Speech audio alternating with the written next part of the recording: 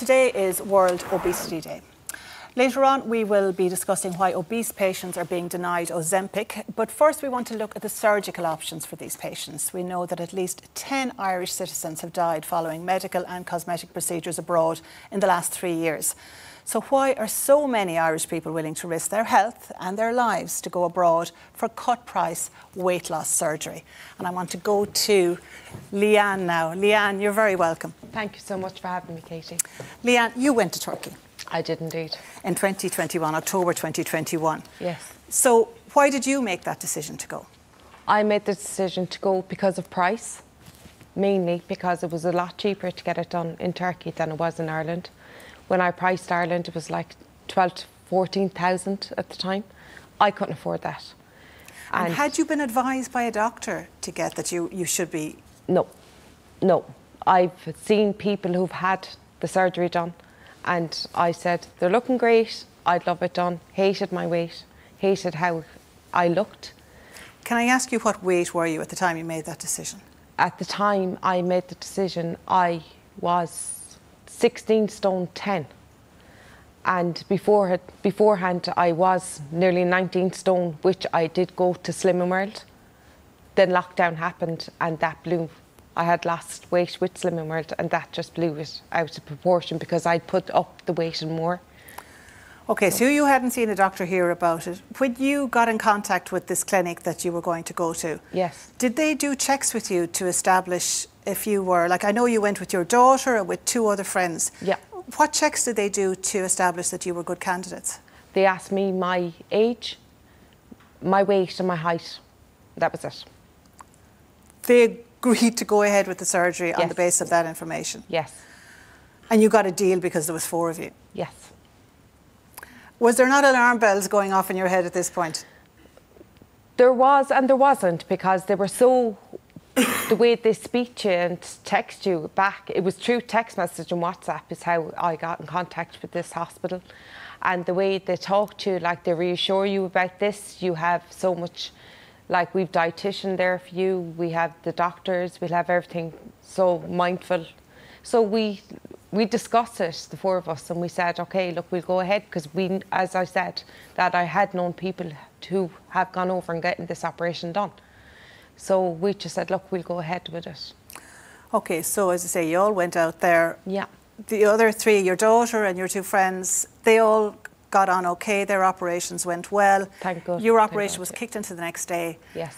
And you immediately, even as you came around from the surgery, you were vomiting blood. You felt something was not right. Yes. I was vomiting blood for about 2 days. And I just didn't feel well. They were saying, oh, that's normal, that can happen because they remove 80% of your stomach. So they said blood can enter into the stomach, so it can happen. So I believe them because they're professionals. So I just took their word for it. So you flew home, you did manage to get on a plane and get home. Yes. You weren't feeling well at home. No. And then you collapsed. On the Tuesday morning, I flew home on the Saturday. I got home Saturday evening, and on the Tuesday morning, I didn't feel well at all. I said I'd go in to have a shower, and when I actually woke up, after standing up, I woke up in my bed, and then I just knew something wasn't okay because I went to stand up again, and I'd collapsed again. So at that stage then, my partner was actually out in the shed because he'd asked me, did I need anything? And I was like, no. So I rang my sister. So you did, and your partner came, and then there was an ambulance was called. Yes. And you were rushed to hospital. Yes. You were in very bad shape when you got to hospital. I was straight into resus, and my family were called to say goodbye to me. Yeah. Even saying that now, I mean, looking back, I mean, you came through it? Yes, yes. Lucky enough, I came through it. When I went into the hospital, straight to resus, my blood levels, my blood pressure went down to 48/27. My blood sugar levels went to 16. I was not diabetic, never had been. I wasn't even borderline diabetic. They said that I had a very bad infection, but when they brought me to they done an immediate CAT scan on me and said that my spleen was bleeding. So during my bariatric surgery, the gastric sleeve did nick my spleen, but hadn't informed me. So that was where the blood was, that was what was causing your problem, and that's where the infection set in. So I got sepsis and went into septic shock. Yeah. So you are very lucky to be with us tonight. Yes. Very lucky to be with us at all. Yes. Looking back now, what would you advise others in your situation? Looking back at it, I saved 10,000 by going to Turkey. I would advise people, if it takes 2-3 years, save the money to get it done here in Ireland. That 10,000 could have been used, that I saved for my funeral, because it was looking that way. I was literally given 30 minutes to live. And I have to thank the UHL in Limerick. They were amazing. Only for them, I wouldn't be here today. And like, to other people out there, please do not go to Turkey.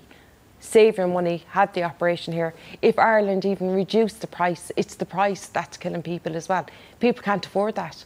People can't even afford to live at the minute with the price of the increase of everything.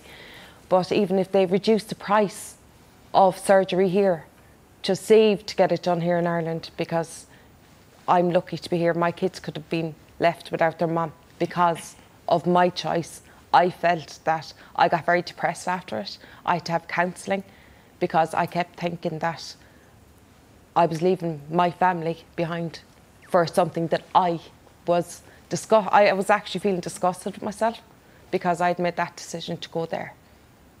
Well, we're very glad that you are with us tonight, Thank Leanne, you. and we really thank you for coming in and telling your story. Thank you for having me, Katie. Thank you. Thank you. And I want to go to Alison there beside you now. Alison, you also went to Turkey. You were diagnosed at the time as clinically obese. Like, I'm looking at you now. It's hard to believe. You had a BMI of 30. 43. Oh, sorry, of 42, because 30 is the cutoff. But once you go over 30, it's clinically obese and then morbidly obese. So, when you were at that stage in your life, how was that affecting you health-wise? Physically, I was exhausted. I was just exhausted from everything. Very fatigued. I suppose high blood pressure, high cholesterol. And it was just in my mind for a long time that this was always going to be a last resort for me. And obviously hearing your story is everyone's worst nightmare. That's everyone's worst nightmare coming out of Turkey, and obviously you're very lucky to be here. There is some shocking stories out there, and I'm very grateful to be here. But I was aware when I was going of the risks as well. You know, I was very desperate. Did you try and get the treatment here? So I would have had a lot of people in my life that have had surgery in Ireland, and it's the hoop jumping to get there, the timing of it, the cost of it, and that is what made me go to Turkey. So I had discussed it with my GP here in Ireland. When you say the time, you mean the waiting list? Yeah, the waiting time. I felt like, how long more can I put my life on hold?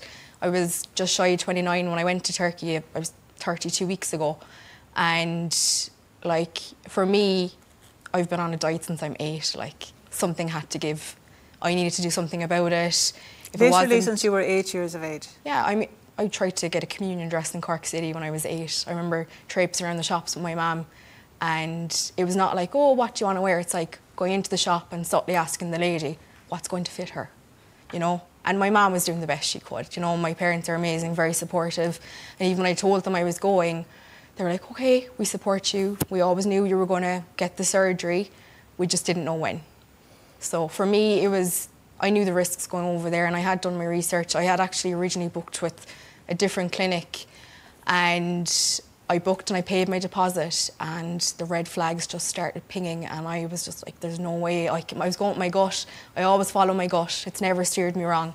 And I was in a group chat with a couple of girls that had gone over a couple of weeks before me to this particular hospital in Turkey, and the surgeon was doing about 10 to 12 surgeries a day, bariatric surgery, gastric sleeves. And that was shocking alone anyway when I heard that. But you really don't want to be number 10 or 11 on that list, do you? But you also don't want to be 16, 17 or 18, because that surgeon's son was sick, and the girl was told that you can pick a different surgeon if you want, and we can do it today. or you can wait for him tomorrow and we can rejig it around. So there was no rejigging. There were 6 patients on his list that slotted in that day as well. So he ended up doing between 16 and 18 surgeries the following day. Okay, so you were not going to be in that clinic? Absolutely not. So you found another clinic that you were very happy with? Yeah, found another clinic, yeah. And you were very happy with it? You were very impressed with the care you got? Yeah, it actually, to be honest with you, like, it exceeded my expectations. You hear the stories, like, obviously in Turkey, and like it's not great news coming out of there a lot of the time. You obviously hear a lot more the negatives than the positives, but you do have to see the full picture of it. There's no point going over there, looking at Instagram and seeing a before and after picture. That's fantastic, like, but you don't know the journey that happened in between that either. But even though you did your thing, you got a translator and everything, so you weren't signing documents that you couldn't read. You did all your research. You had very good care. You were very happy. Yeah. You'd still say there is a big issue around aftercare when you go away for the surgery. Yeah, 100%. Like, I mean, as much as I appreciated the work of the team in Turkey that looked after me, like, honestly, they went above and beyond. I actually was in Turkey alone as well. I chose to travel over there on my own. But, like, they were so supportive, and, like, they kept in contact with my partner, like, literally bringing him step by step. So by the time he got to the door at work, my surgery was over and done with. He knew that I was safe, you know. But yeah, I don't know, it's one of those things where, but then when I was leaving, it's like, here's your bag of medication and here's your bag of your protein shakes. And there you go, on the plane you go, here's all your forms, and you get on the plane, you get home, you are on your own. You are on your own. And I will say, I am very lucky that I have access to my dietitian over in Turkey. I can pick up the phone and ring her or message her day or night, there's no problem, she'll come back to me. But the same with my surgeon as well. I had a slight issue when I came home. I was actually, I think it was about 2 weeks post-op, and I was starting my purea stage, and I ended up being sick, but I was vomiting blood, so obviously the alarm bells were going. Of course. I was panicking, and I was like, what do I do here? And I just thought, I'll just text him and just see, you know, maybe he'll answer me. And it was about 11 o'clock over in Turkey, and he texted me back straight away. And Is he your said, surgeon? My surgeon, and he said, okay, so what did we do? What did we have? I explained what I had via WhatsApp message, and, you know, I just said to him that, like, you know, he said to me, did you eat a little bit quicker? Was it a little bit warm? And I was like, yeah.